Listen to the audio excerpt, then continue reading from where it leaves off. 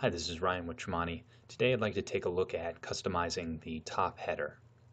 So in this tutorial I will showcase how to change one of these icons, add some text that may not be an email or a phone number, and move the social media icons to the right and maybe add some text there too. Okay, so the first thing is let's just make sure that we have our top bar enabled.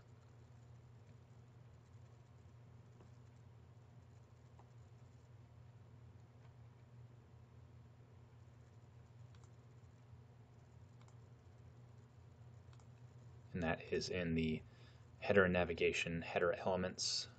And let's show the social icons and publish that. And then let's just take a look at how that looks first. So we have the social icons on the right hand side, and then let's go ahead and add a phone number. I'll just copy this one.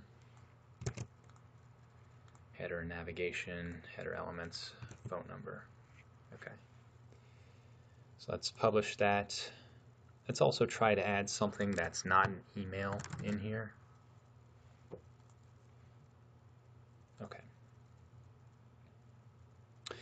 Okay, two things. First is, now that we've added data into the phone field, the social media icons now move to the left, and the email field didn't save our input because it wasn't in email format. So one of the things that we'll want to do is just make an area for whatever we want. In this case it's this address, and we've also linked it to the contact page. And we'll use a custom pin or icon from the Elegant icon font set too. Alright, so first thing I would recommend doing is downloading the Elegant font set, and you can do that from here. At the very, there it is, download the icons. Once you do, unzip it and move this file maybe just onto your desktop, the HTML CSS file.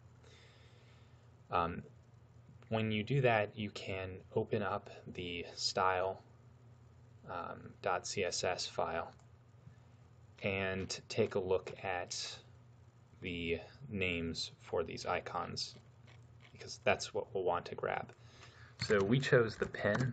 Just Control F and find the pin, which is this on the list. And then what we want to do is just copy this in particular and paste it into here. So what I'm going to do is actually just show you this is what that looks like. And so this is the email icon class, and here is our ID for that icon. If we save it and make sure to save it here, and refresh, once we add an email, we'll be able to see the new icon that we added.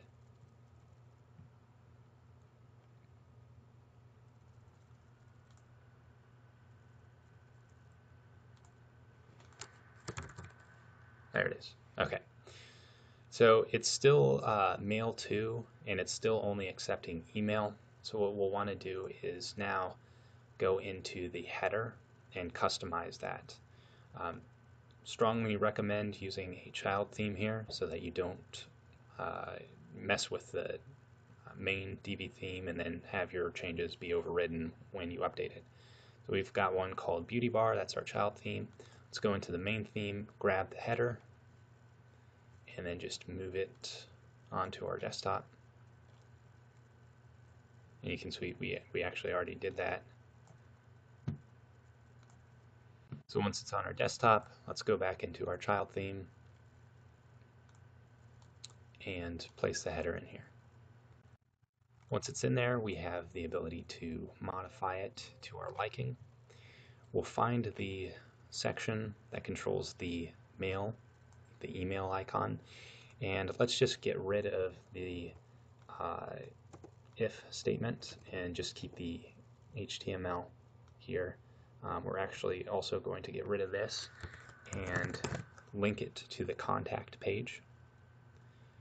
Okay, and then in this area we'll get rid of the PHP. So we're just getting rid of all of the PHP specific to the email line, and then we'll just add whatever we want here.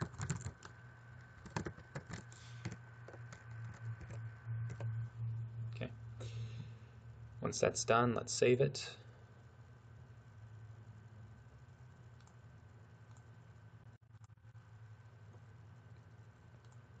And we're not going to save this, we're actually just going to close out of that.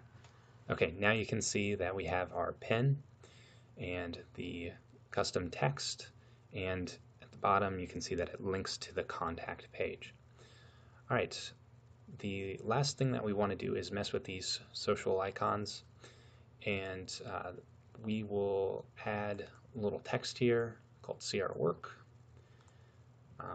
One of the things to do is just follow the same process for modifying the file. Just move it from the Divi main theme, and it's located in the includes directory under social_icons.php. So save it on your desktop. Then in your child theme, create a directory called includes and add it there. Let's go ahead and edit this. So we'll just call it See Our Work. And then in a previous video that I'll link to, I showed you how to change the icons. We'll just quickly add and replace Twitter with the Instagram icon. Okay. That's done. Save it. Alright, See Our Work, perfect, and that's interesting. Did I do that wrong? I apologize. So, yes, I did. I apologize. I went too quickly. So, instead of changing this line, I just need to change this here. And like I said, we'll link to the previous video where we detailed how to do that. Okay. So instead of the Twitter icon, we should see the Instagram. Great. Now the last thing we want to do is move this to the right hand side because it's a little congested here on the left. To do that, we need to add some jQuery and modify the style.css. So first thing we'll do is modify or add the jQuery, and we do that in our theme options. So let's just go ahead and open a new tab, go to Divi Theme Options, and under the Integration tab, we'll look for the field that says Add Code to the head of your blog. We'll add this code, make sure this is HTML, but it does accept JavaScript, so just make sure that you have the script tags before and after, and then save it. Refresh the page. Perfect. It's at the right now. Now, if you see that in the initial page load, it's appearing on the left still, like that, and you don't want it to do that, then you'll just need to add a little bit of CSS as well. So let's go back into our CSS file, and this is what we'll want. While it's loading, we'll display nothing. Okay.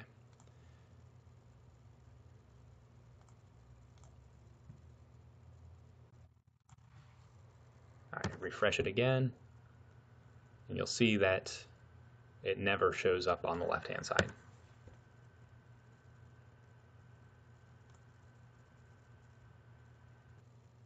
All right.